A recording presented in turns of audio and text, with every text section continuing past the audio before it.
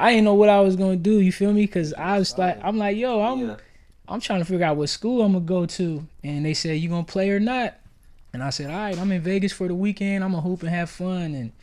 And the last day, dude came up to me and was like, yo, you wanna play in China? Yeah, if y'all gonna pay me. And that's how I got on. Yeah. So you just said yeah off the rip, like I'll go to China? Yeah, off the rip. Cause I was like, that was my goal anyways. Once I started playing college basketball and I moved to the Seattle area, you know, it's a ton of NBA players from here. I didn't even know Jamal Crawford was from here, Nate Robb, all the IT, you know, like from Tacoma. And when I got out here, I got cool with all these guys and started getting in the gym with them.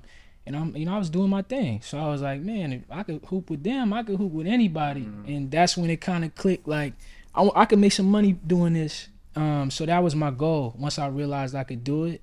So as soon as somebody gave me the opportunity, I'm like, yeah.